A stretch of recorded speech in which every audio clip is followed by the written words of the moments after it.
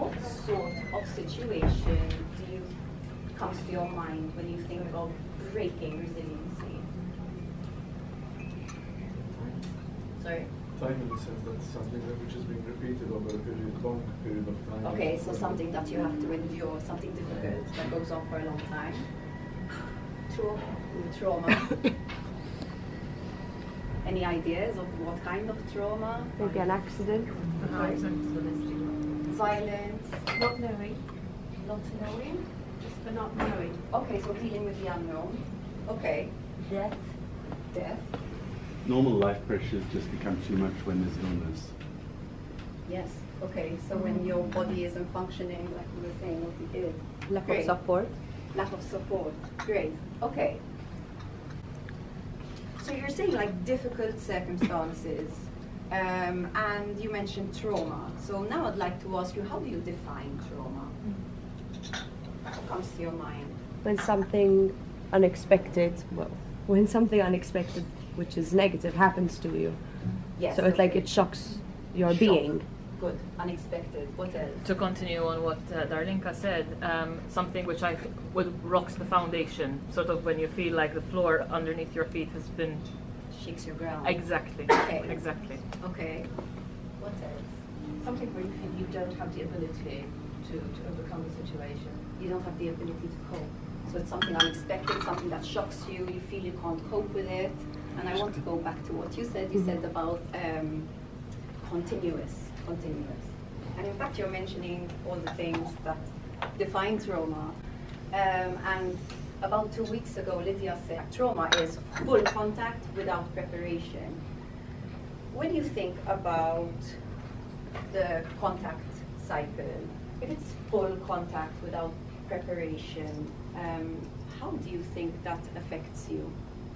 What would happen to you if you have full contact and no preparation for it? It's overwhelming. It's overwhelming? You break. You break? Okay. It happens the other way around. You get stuck in the end. Okay, that's interesting. What do you mean? All the emotions, sensations, and not being able to mobilize sometimes. Okay, so you could end up freezing and it all gets stuck. Okay. What about the end of the cycle? If you're hit fast in full contact without preparation, what happens to the end of the contact cycle? Because they're stuck in it. You can say, so what happens then? And there's no withdrawal, no satisfaction. Yeah. And it's unfinished. Unfinished business, right? Good. I'd like you now to take your hand like this, and we're going to pretend that this is a brain laid out flat. Okay, I'm referring to the Trian brain. Daniel Siegel uses this a lot, the guy who wrote The Developing Mind, amongst a bunch of other things. You see the 3 parts of the brain there? There's the green, the red, and the blue. So the green is this part of the brain, okay? It's our survival stem, our brain stem. It connects to our spine and is responsible for keeping us alive and sending us signals that we're in danger. Now take your thumb and put it across your hand. This is the limbic system. This is responsible for our emotions, okay? Feelings of hate, jealousy, sadness, anger, okay? Now this, our fingers are going to act as our cortex. The cortex is the last part of the human brain to develop. In fact, it develops after we're born. The other 2 parts develop within the womb. Now, if you notice, your fingers connect to the other 2 parts of your brain. The cortex is what makes us human. The cortex is the part of the brain that takes the information from the survival stem, takes information from the limbic system, and takes information from outside and integrates it. Okay, it's what makes sense of it. And this, because we have a cortex, it's what allows us to think and say, okay, I'm going to act this way instead of this way.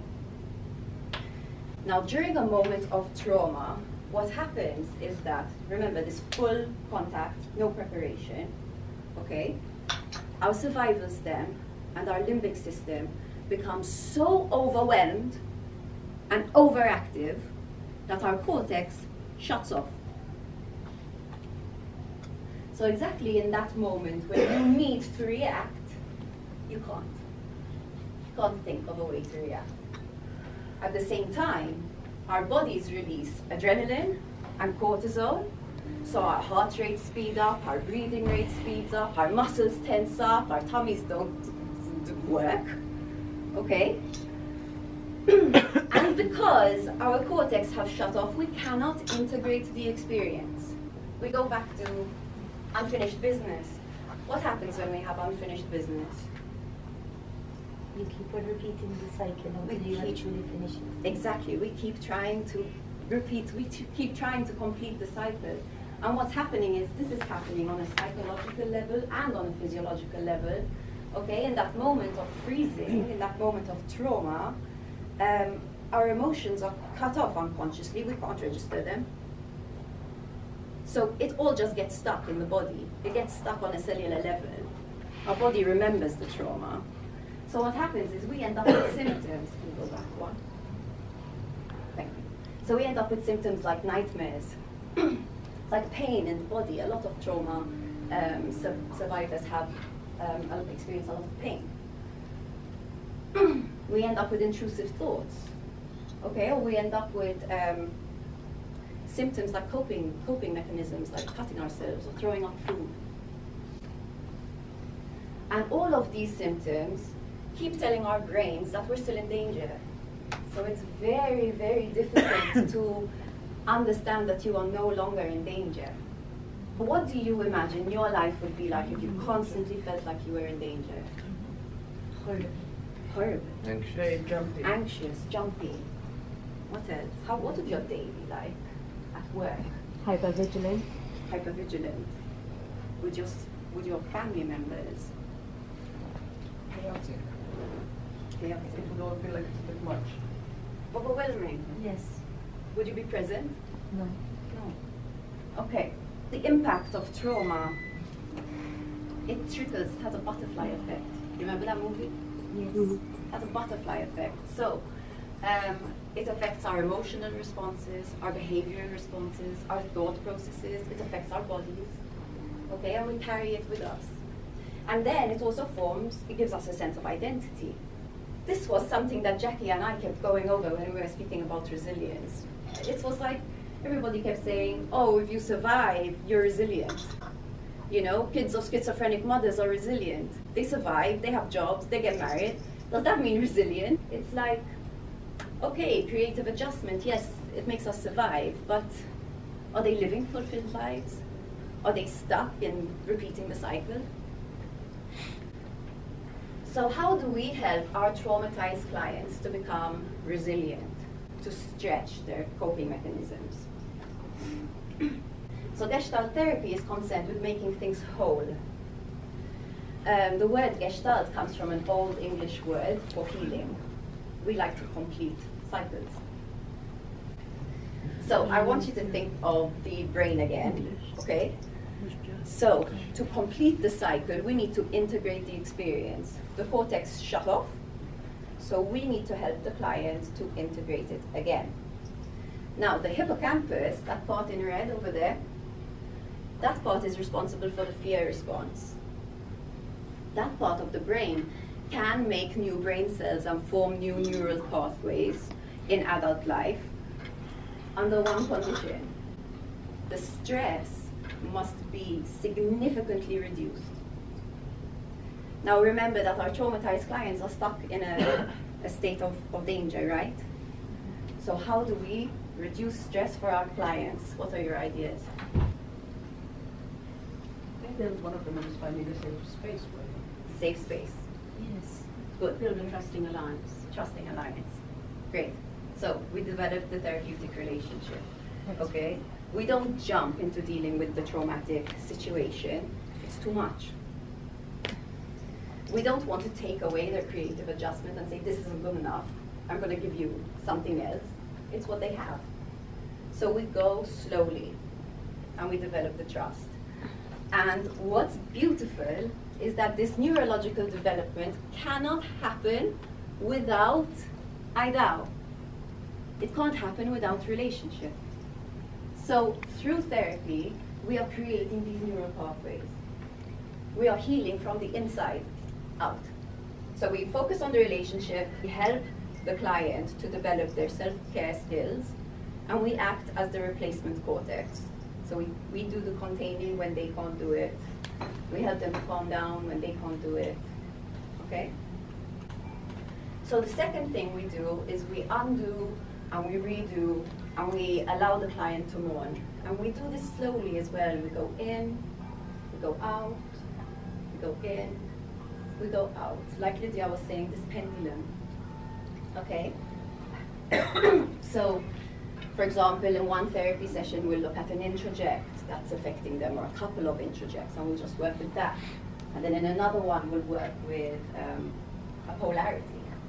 And then in another one, we'll look at the way that they modify their contact. Okay?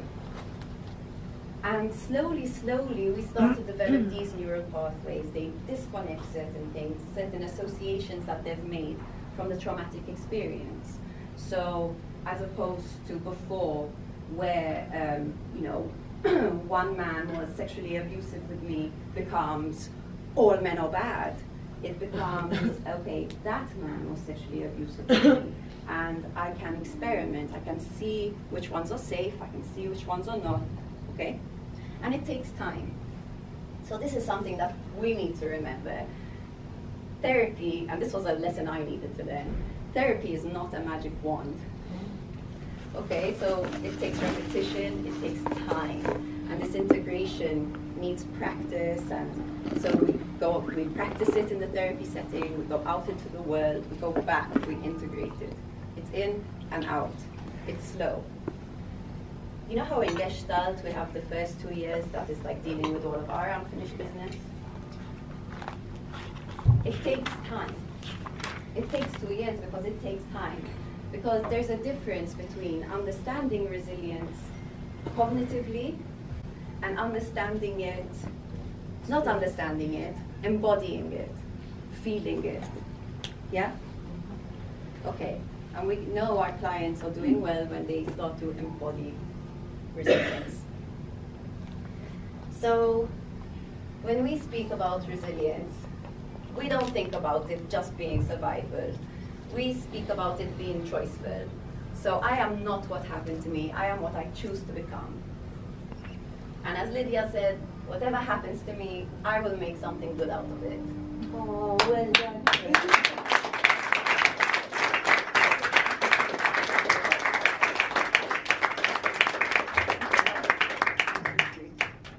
Thank you.